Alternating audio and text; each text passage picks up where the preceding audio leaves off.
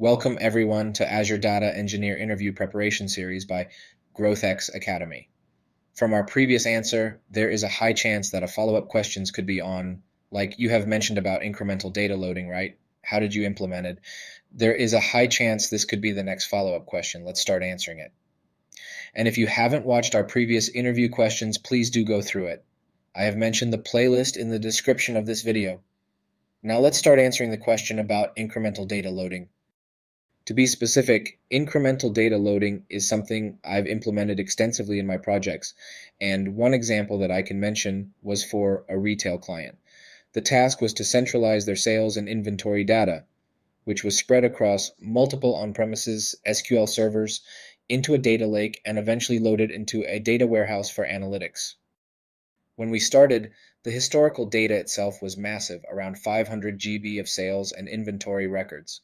For the initial load, we did a full data transfer using Azure Data Factory's copy data activity, and this involved moving the entire dataset to Azure Data Lake Storage and then into Azure SQL Data Warehouse. Now, the challenge was keeping this data up to date without reloading everything daily.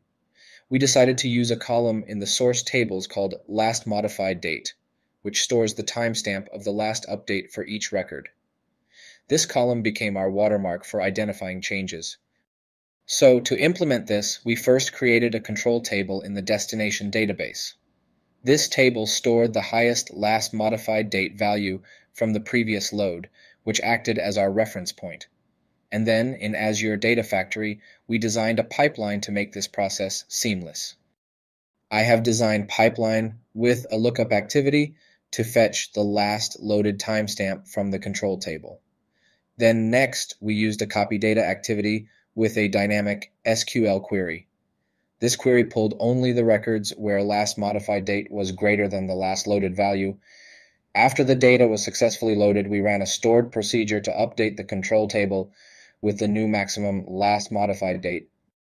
Now, once the pipeline ran and tested successfully, as per client requirement, we scheduled this pipeline to run every 24 hours, and it capturing all the new and updated records daily. It brought down our data loading time from hours to minutes, and the resource usage, both compute and storage, was significantly optimized.